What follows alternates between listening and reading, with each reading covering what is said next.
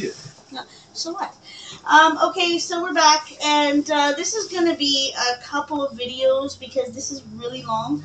Because not only am I doing the cooking and helping my son learn. Yeah, but you missed a few bloopers. Yeah, you missed a few bloopers. Him dropping his nuts all over my floor, and him talking about some cougar work. So, let's hear it. Put it down on the stove. We're just doing the other half of the cabbage head right now. It's in water, it's in boil. Whoa. Make sure you put the lid on. So yeah, and we started with our insides for the cabbage rolls. I'm gonna put some cream cheese in that. It's gonna be so good. And my son doesn't know it yet, but he's leaving some of this here for us. Because if I'm helping him do all that stuff, then I'm gonna get some of the spoils too. See, this is my little processor, and for cabbage rolls, you want your stuff in the filling to be teeny tiny like this. If it's too chunky, it'll just fall apart. It's not, it's not rocket science. Some people will use eggs in their cabbage rolls. I don't, because I feel like I've got enough stuff in here, and I'm putting the cream cheese in here, so it'll all hold together. Anyways, here, Colin. Cream cheese for cabbage rolls? It's going to be for the cabbage rolls. You can put a little bit in your chili, too. No. If you want to make... Are we making cream sauce with the bechamel? Because I can show you how to do that. Yeah. Here. That's why I brought the cream cheese. This stuff can all go What in... am I doing with this? You can throw it in your chili. It's not going to hurt anything. I'm roughly chopping the rest of the celery to go in the chili. I like... my vegetables not to be mush when they're in my food. That's why I don't eat canned food. Because I find that the vegetables Too much more in this. in the chili. Yeah. Well, this is the last of it. It's getting a little full. Well, it'll get full. It'll boil down as it goes.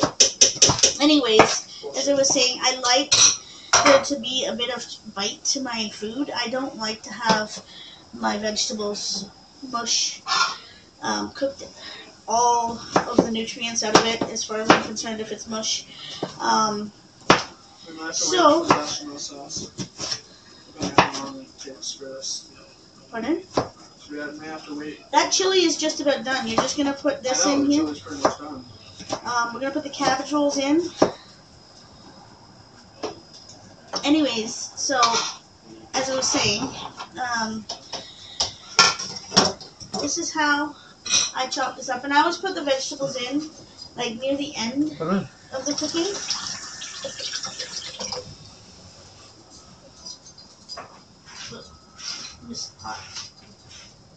Just when you're stirring it, stir from the outside in, and try to scrape the bottom,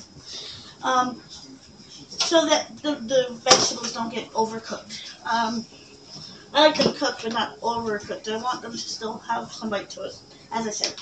Anyways, so we're gonna put together the cabbage rolls, and then I'm gonna show Colin how to put together the bechamel sauce. We may not get to the herb butter today, so. We can do it in another video, because Colin is going to start trying to come for Wednesdays and Fridays when his daughter has her visits. Can't come Wednesdays. Oh. You're always babysitting. Okay, sorry, not Wednesdays, just Fridays. And some days during the week when you come over to my house. Yeah. Once he moves into his own place, it'll be a little easier, because it's just that I live on a 3rd floor walk up, and it's hard. It's like 6 little flights of stairs, and he's got to bring his daughter and all her stuff upstairs with him. And then we've got to stop and start to go and make sure she's okay. Because my boyfriend is not kid friendly, or the kids love him. He is, so. But he's terrified of holding them or doing anything, technical with them. You okay? Yeah, I was just trying not to make it smash. What happened? It slid off? Oh, I was trying to wipe it off because I got stuff on it. Ah. So I kind of knocked it off. Oops. Like I said, that pot doesn't have a lid Blooper to it. reel. Yeah, that's going to be in the bloopers. I missed me blowing snot though. Nobody wants to see you blowing snot. Okay, so I'm just washing my hands so that, and I do that like 20 times in the course of making anything, especially when I'm using meat. And I try to keep all my dishes at least 20 times. semi-washed. If I'm reusing it, like my blades and stuff, I will rinse them. But so, just cleaning some space, and we're gonna put together our cabbage rolls. You can preheat that oven now to 400. Okay. I didn't realize that these pans were stuck together. There's two of them.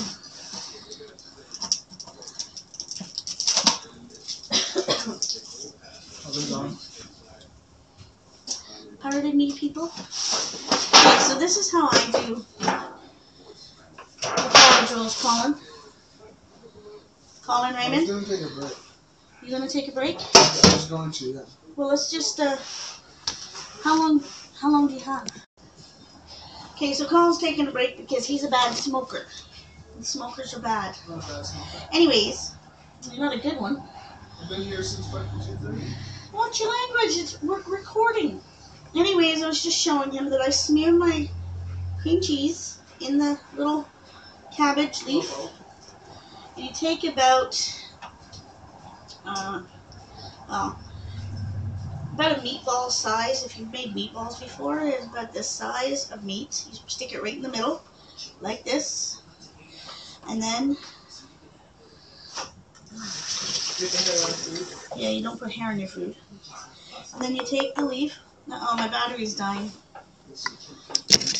Okay, so you take the leaf like this, and you roll it like this, and then set it like that.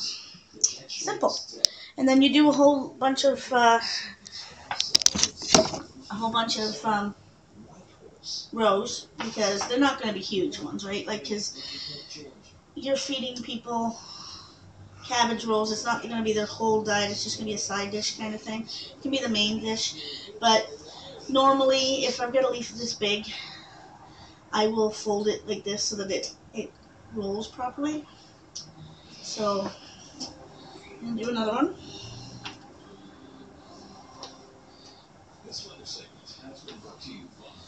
Do a meatball, put that much meat in the center,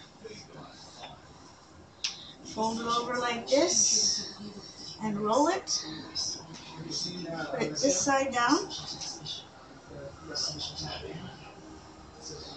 and you just continue on like that. Okay, I'm going to get this started, and then I will charge my tablet, and I will do the after. This is the before, I'll do the after, and then you'll see everything. Alright, we'll be back. Okay, so that's what he does when he's waiting for his stuff to cook. His, my son Colin's chili. Ooh, look at that. Nom nom nom. Doesn't that look good? I don't know if you can see it. I'm going to turn the light on. You see that better? Doesn't that look good? And then we've got his cabbage rolls in the oven there. Colin, you going to come check them? They smell like they're almost cooked. And then I'm making a different sort of cabbage. It's like a cabbage casserole underneath here. This is a layer of cabbage. And then there's meat and cream cheese, and then this is the bechamel sauce that I showed Colin to make. And I'm going to put more cabbage on, and a little bit more cream cheese, and some chili on top. And then we're going to put it in the oven. And, oh, look at that. Nom, nom, nom. It smells good. It smells good, man. Fair enough, done.